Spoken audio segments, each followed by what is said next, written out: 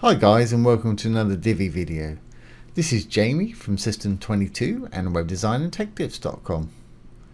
Well, today we're going to look at the people module, and these are absolutely great for showing your team members or your staff members or just introducing yourself. So let's get started. First thing I'm going to do is enable the Visual Builder. Once enabled, let's go down to where we want to work. And I'll go down below this. I'm going to add a new section. And inside that section, I'm going to put a row. I'm going to put a row with 4 columns.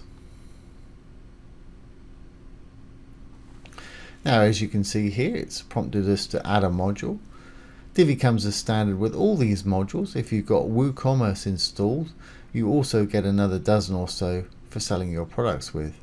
And I want the person module today. It's right there, so I'm just going to left click on it.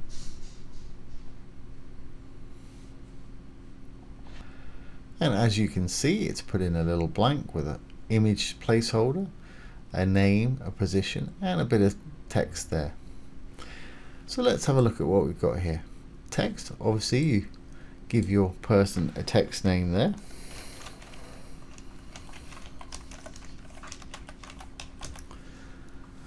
Whatever their position in the company is. Now if you want to add social media profiles, just put in the URL of their Facebook page or whatever in right there. I'm just going to put a hashtag for now. And as you can see, a little icon will appear when you put that in there. And do the same thing with Twitter. Google Plus doesn't exist anymore, so we'll leave that one and put a LinkedIn in. And as you can see, we've got a Facebook, a Twitter, and a LinkedIn little icon there. So it doesn't look too interesting, but it's functional. Down below, you've got a description where you can describe the person that you're talking about. Moving on down to the image, this is where we choose our image. Simply click on that. And for me, I've got 4 images here, and they're perfectly square. Mine are actually 6 by 600, but it really doesn't matter too much about the size. Of course, if you want small images, put small images in there. But like I say, mine are perfectly square, and the reason I've made mine perfectly square is because I'm going to turn them into circles, and to turn them into circles, they need to be perfectly square, or else they'll end up as ovals. So we've got our image in there. If you want to link the whole module to something like his website or something, put your link in there. If you're linking to your own website, a different page, keep it in the same window. If you're linking to a different website, you might want to put that in a new tab. Okay, we got a bit of styling down below. Let's give it a background. I'll give it a background gradient. To learn more about backgrounds, you've got color, gradient, image, and video. Have a look at our playlist below. We've done a whole module just on backgrounds there, but I'm going to add a simple gradient. I'll keep the blue at the top. Let's make it black at the bottom. There we go. So as you can see, it's got a gradient background in there. With gradients, you can tweak them a little bit. Just want my dark to come up a little bit, so I'm going to change the end position. I don't know if you can tell if I take it all the way down. See, the bottom's going totally black there. It's just changing the position of where things start and end. Something like that's going to work fine. I don't want it to be above my image, and I'm not going to give it an admin label. So let's go ahead and move on to design.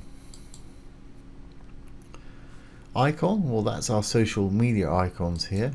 Let's give them a sort of blue color. Perhaps a bit lighter than that. Let's go into the color and just pull this up. Something like that. There we go. That's fine. I'm going to copy this color. I'm right clicking on it. I'm going to say copy icon color, because I'm going to use it again for the title and the position. Now if you want to make those icons bigger, you can use icon font size. Switch that to on. Just put them to the size that you want them there. In fact, we can come up a little bit with that. Okay, moving on to the image. Not much I want to do to it really. I want to make it round and perhaps give it a border. So to make it perfectly round, as it's a square, this will only work with a square image, I'm going to put 50%. Otherwise you can just give it rounded corners if you want to. As you can see, that's made that perfectly round. Fantastic. Let's give it a little border.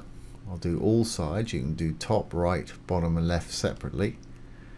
I'm going to do them all, let's say 3 pixels. Just see it popping in there as the dark, perhaps 4 pixels, and let's make it white. Fantastic. You can change the border style from the usual sort of HTML styles, dashed, dotted, etc. if you want to, but I think I'm going to keep mine solid. I'm not going to use a box shadow on my image today, or any of the filters. Filters are great. What we could do, image saturation, that's the sort of color amount that's in there. If you take it all the way one way, it'll go black and white. If you take it the other way, it'll go extremely colorful. So I'll leave mine in the middle for the regular, but we could simply just set a hover state by hovering over the dark legend there, hit the arrow, and then it'll give you desktop, which is a non-hover state, and hover, which is when you're hovering over it. So if you put it on the hover tab and take this all the way down to black and white, when you hover it, it'll become black and white. Simple little effect there that adds a little to your site. Okay, let's move on down. Text. This is the general text for everything here. I'm going to put it in the middle, and I'm going to make it light so we can actually see it. There we go, you can actually see it now, and everything's in the middle. I'm not going to use any text shadow. For the title text, I'm going to paste that color that I copied from our social media icons.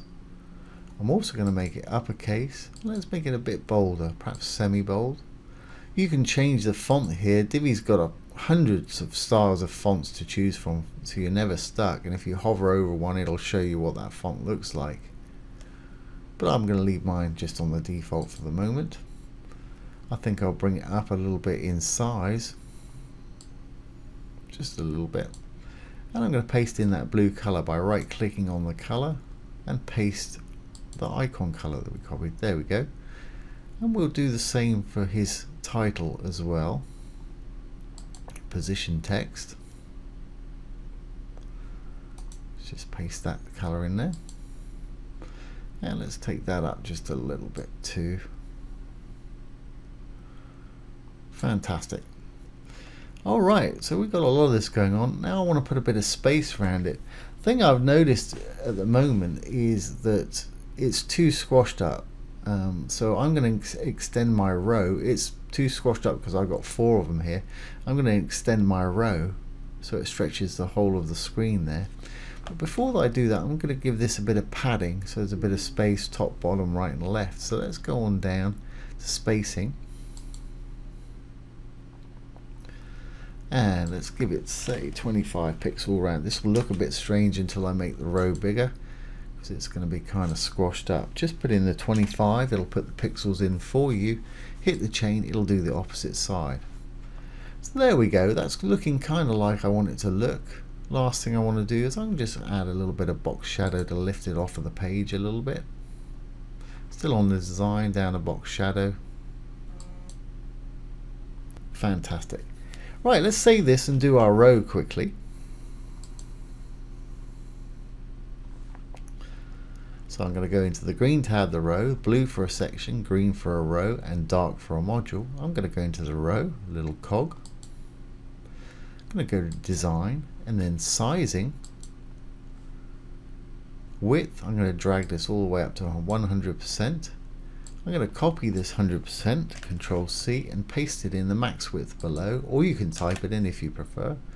And as you can see, we've now got a full width column, or full width row I should say. Now I don't want it touching the sides, I want a bit of padding either side, so let's give it, say, 100 pixels left and right. So we'll go to spacing, left and right, we'll put in 100 and hit the chain. I think that's going to look okay. Then what we'll do is we'll go back into our little module here, and they've introduced in the last week, a preset default. You can save this as a preset and use it on every time you make this, or we could simply clone it. I'll simply clone it today. I'm going to hit the little clone button, move. Doesn't matter which one you move because they're both exactly the same. Clone, move, clone, and move. Okay, so we got our 4 little ones there. Obviously you just go into the next one, change the image, change the name,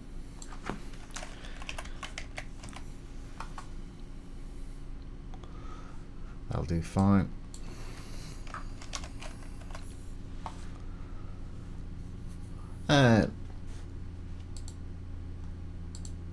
Pop your new image in there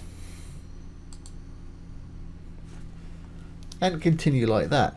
Now obviously sometimes you're going to have different amounts of writing in the different people. So let's go into this one and let's change the amount of content writing we got in there.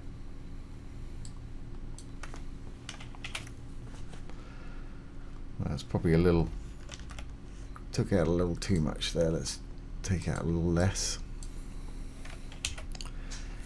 There we go. And let's say you want all of these the same size or same height, even though there's less writing in them. We can simply go into size, design tab, down to sizing, and we can give it a minimum height. Let's try 650. That may be too much. Yeah, it's a little too much. Let's try 600. A little too short. You can increment it with the little arrows here to just bring it down to about where you want it, right there I should say. And that way, with a fixed height or a minimum height, they're always going to be the same height, even if you have got different text in them. So there's how to add our people modules. They're really useful and really eye-catching, as well as informative. In the next video, I'll show you how to add some custom padding on our advanced tab, or custom CSS I should say. We'll write some custom CSS and we can sort of make our image smaller and change the padding between the content and the icons, etc. So let's save our changes and make sure everything works on the other end. Save the draft or publish if you're ready. Exit Visual Builder and go down. And there's our little people modules. So there you have it. There's how to use the people modules in the fantastic Divi 4 theme. I hope you've enjoyed that and found it useful. If you have, please ring the bell, give it a thumbs up, comment, share, and subscribe to our YouTube channel. Once again, this has been Jamie with System22 and webdesignandtechtips.com. Thanks for watching. Have a great day.